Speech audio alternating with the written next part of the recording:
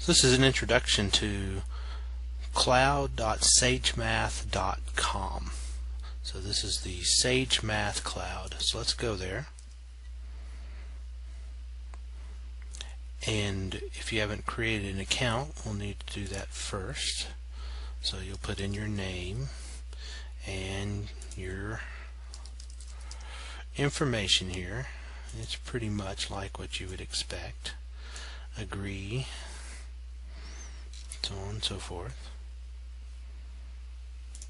I've already created an account, so I'm just going to go ahead and sign in to. So let's go.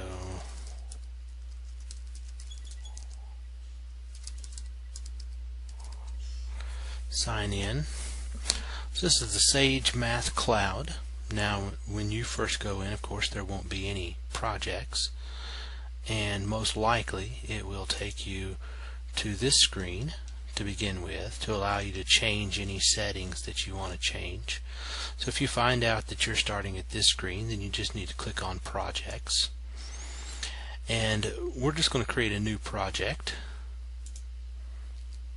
You can give it a name, so we're going to give it Math Computing Project, and a description. It's not required, but let's describe it.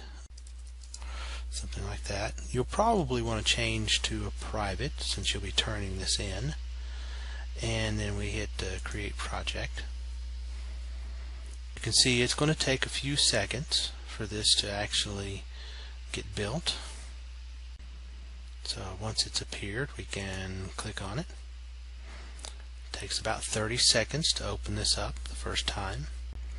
Once it's opened up, then you can see that we have files and recent, new, log, project settings. This is settings for the project itself, and search. This tells us how fast our website is running. This is the settings again. We've already looked at that. And help. If you ever need help, you can click here and it will allow you to get to documentation, how to do various things. Notice that we're going to go back to Math Computing. It was the one that was open when we clicked help, so we click back, and now we're back to where we started. So we're going to create a file, and we can upload. So to upload, we simply click here. Just grab this untitled file, and you can see it's uploaded it.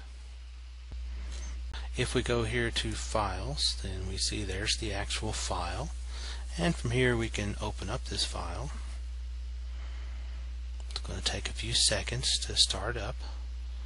You can see a theme here, a few seconds for things to get started, but once they're started they run very quickly. You can see up here things will run quickly once they get started. So here we have the Ipython Notebook, and notice that it works very much like a menu-driven software. We can save, download, we'll be doing this, edit, we can cut, cell, split, merge, so on and so forth.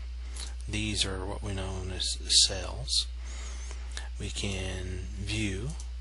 We can insert cells above or below. So for instance, we just inserted a cell above.